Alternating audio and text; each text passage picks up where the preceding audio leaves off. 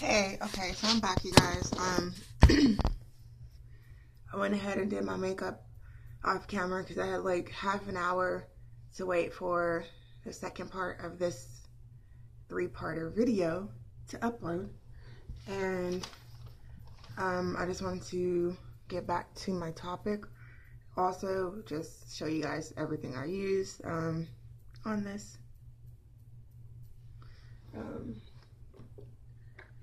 I use the BB Fresh, the Dream BB Fresh by Maybelline. And this is the medium deep. I also use the Age Rewind eraser for dark circles by Maybelline as well. And this is in Honey. I use the Dream Bounce Blush by Maybelline. And this is in Coffee Cake. I also use some of this Flower Liquid Illuminizer. And this is in number 5, Champagne Shimmer. Absolutely adore this makeup line by Drew Barrymore. Flower. If you guys don't know about it, you should definitely check it out. Like, it's affordable and it's lightweight and it's, come on, it's supporting Drew Barrymore. Like, who doesn't love Drew Barrymore? Like, you know? Yeah. Also, I think I showed this in my other one, but I'll show it again. For my lips, I use the Wet n Wild Mega Stick in Bronze Berry. Touch that up, matter of fact.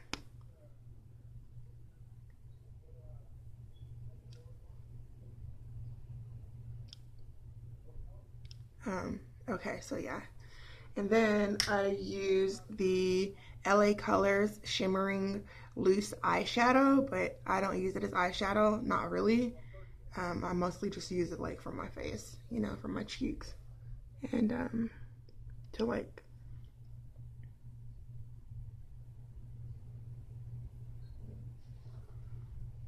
and then I use the LA Colors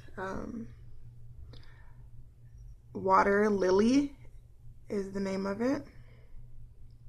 And I use this one for my eyes. I also picked up this LA Colors liquid eyeliner in brown, chestnut brown, I believe, for my fox freckles that I do. And I think it's kind of funny that this is a trend now, because I was doing this years ago and people thought that they were real beauty marks. And I remember one time I was getting dressed and some women that I know were there too, and like we were just talking and I was just getting ready and they're like, "You put those on? Those aren't natural?" And I was like, "No, it's mascara," because I was like getting the mascara out of the tube and like sticking it on the top, kind of like extra paint. And I would get like a really sharp pen and like dip it in and use it like that. Or I would use my eyeliner and I'd mix it and then like put it there and I'd like have it here. And this was before I got my piercing. I do it, you know, like the 2 dots exactly where I wanted my piercing, like every day. And then I'd have one here, because I mean, all I do is just fill in the smaller ones that I actually do already have. And I may have put a few extra ones just, you know, to enhance it, especially here from my nose all the way down. And let's talk about this highlighter. Like, I think I did an amazing job to not really do highlighter that much, let alone makeup. Yeah, and I did use my beauty blender. I need to clean it, so yeah. Also, I have like a handful of brushes. But I don't have like 12 or 20, you know, like I just use like the main few that I think, you know, work well with my face, which is like, this is my favorite one because it's spiky in a way. Like, I love how it feels on my face. Like, it feels really therapeutic for some reason. And this one is like the eco brand. I forget the name, but when I see it again, I'll get it, and then I'll tell you guys officially, because there's a few other brushes that I want to get. Like, there's a bigger one, and it's huge, and I'm like, oh, I know that's going to feel amazing once I get it. So then I use this one also, just like for duster for my eyelashes, to get the extra eyeshadow off my lashes, which are natural. I don't put on false eyelashes. Like, I've done it before, but it's just not something I'll do again, you know, not personally. Like, someone else can probably do it for me, but I just, yeah. And then I also use this eyeshadow brush. It's by e.l.f. and it's the C brush, whatever that means. A few more things. By Maybelline, I use the brow pencil, the micro one, brow precise, sorry, micro crayon. And it has like this little brush for your eyelashes or your eyebrows. And then it's just in brown, and I use that for my eyebrows, which I'm still trying to perfect for my face, because I was one of those women walking around without eyebrows and didn't really know what to do with her own eyebrows besides brush them, because it wasn't that much there anyway. But now I'm like, you know, I call myself making them work now. And then I also use a black eyeliner. You know, it's by I can't even see what that says. Like, it's just kind of smeared off, but you know, regular black eyeliner, you know, they all look the same. And then I use this brush. It says concealer on the package, but I didn't use it to apply the concealer. I use the concealer, like, I just put it on my face and then just, you know, pat it in with my fingers or use my beauty blender. But this brush I just picked up, so, you know, I kind of like dabbed it a little bit afterwards just to get the creases that I may have caused to form after that. And then this one is my favorite too, because it's big and it's like kind of pokey like this one, but it's not as hard. Like, this one is hard, but it's soft. Like, you know what I mean? Like, look at that. I love these fluffy brushes. Like, they're amazing. They feel so, so good. And then I also use these for my eyelashes. Ow. Yeah, you guys remember this? I remember having these in like middle school, like really thinking I was doing something to my eyelashes, and I was helping them. You know, like click, click, blip, blip, boop, boop, boop, boop. And this was before I was wearing mascara. You know, I was not wearing mascara. I was just using this and my finger to like fluff up my lashes and go. And then I discovered mascara, and it was by Maybelline, and it was the one with the green top and the pink base with like black writing, I think. That was my very first mascara ever, and I absolutely loved it, you know. And last but not least, before I get into my subject today, I use perfume. I love this perfume. It's called Luxe, maybe.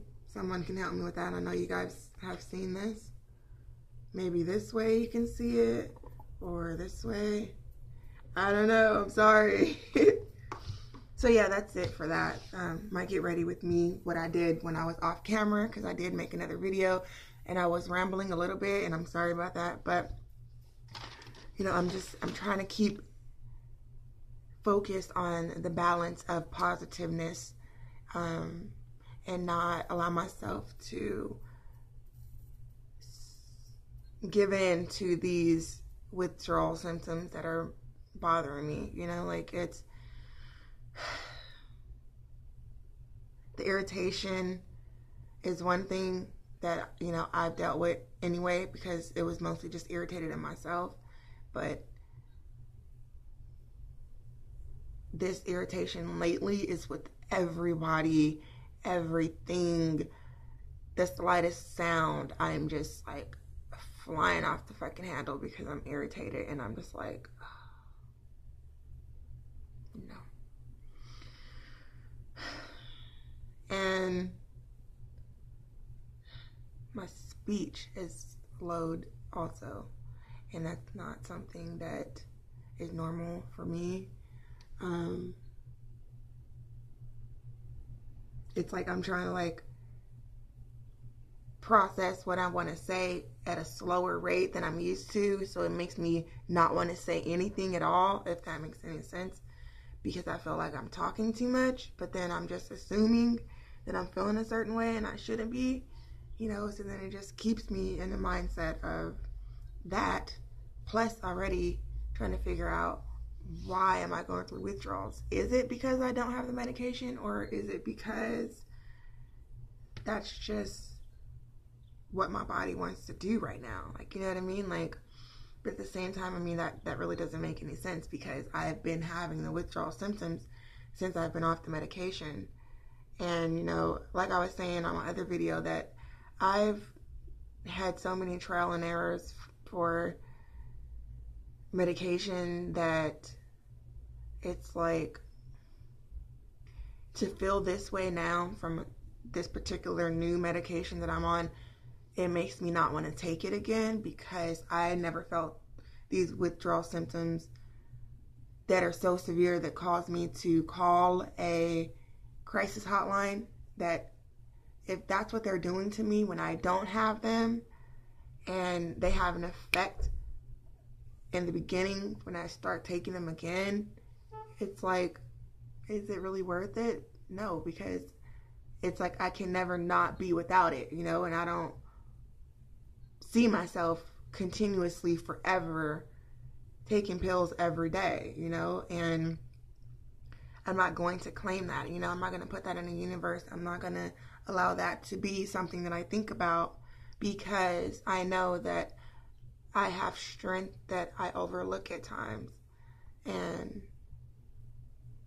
I think that's when the withdrawal symptoms are strongest,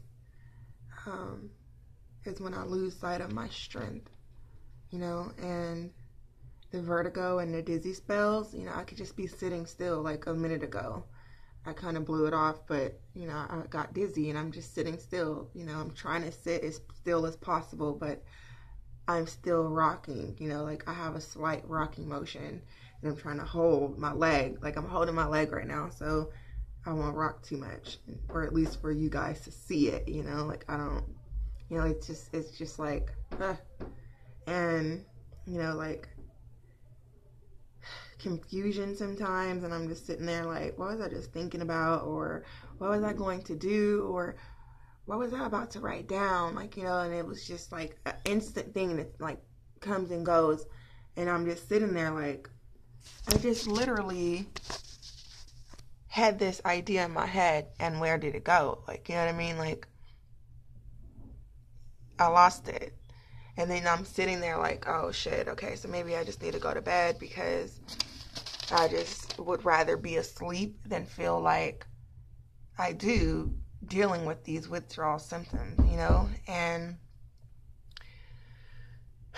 I just want to say that if you're going through withdrawals and you don't understand why you feel like you do, or you just feel like you don't have anyone to talk to, just always know that you do, you know, call a crisis hotline if that's what you need to do to help you continue and not give up, you know, because a lot of thoughts that you have never found yourself having, you can find yourself having by not being on certain medication. And, you know, some people wonder, you know, they'll argue about, you know, hey, that's how that person was anyway, the medication just brought it out of him, or, you know, that person ended up that way because of the medication, you know. But it's like, when you're trying to help your brain be receptive to things that you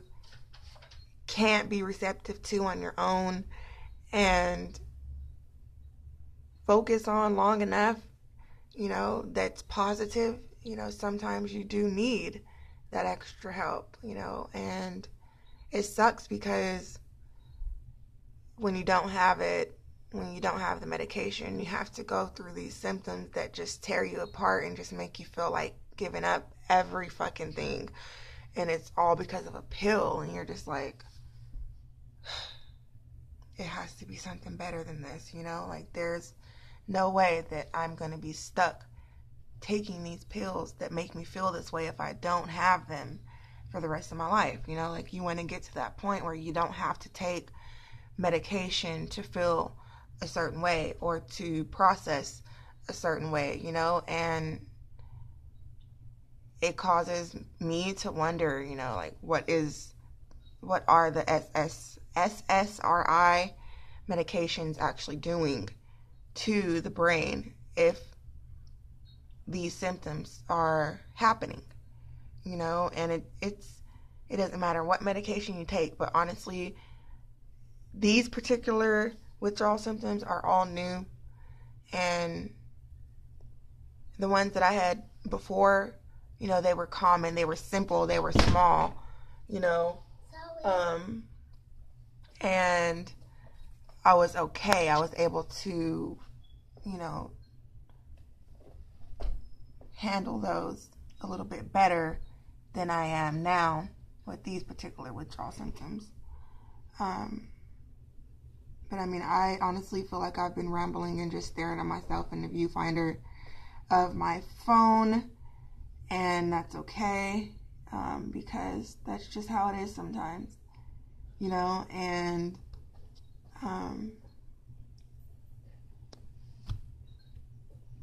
yeah, like I get lost for words even faster than normal too now, and it's like, okay, that's fine, but I just wanted to make this video just to talk to you guys about that and share with you guys what's been going on with me, because I haven't made a video in a while. And those of you that are concerned, don't be concerned. I'm fine. My boy is fine. We're good. As good as we can be right now. And it's summer. We've been enjoying our summer as much as we can to not be too hot and overheat. And you guys do the same. Try not to overheat. Make sure you have water. If you walk, make sure you take water with you. Even get a cold, wet towel, put it in the freezer for a while and take it with you on your walk or wherever you're going, to cool yourself off. Put it in a Ziploc bag if you don't want to just have it free falling on your neck or holding it, put it in a Ziploc bag and then put it in the freezer and then just, take it like that with you throughout the day, freeze like half a bottle of water, freeze it, and then like take it out of the freezer and add more water to it. And then take it with you. It'll last a hell of a lot longer and you'll stay cool. You don't have to necessarily drink it. You can just like put it on you, on your neck and stuff like that to cool yourself off. But this is not, stay hydrated 101. I digress, and I've been doing that quite a bit, but that's okay. And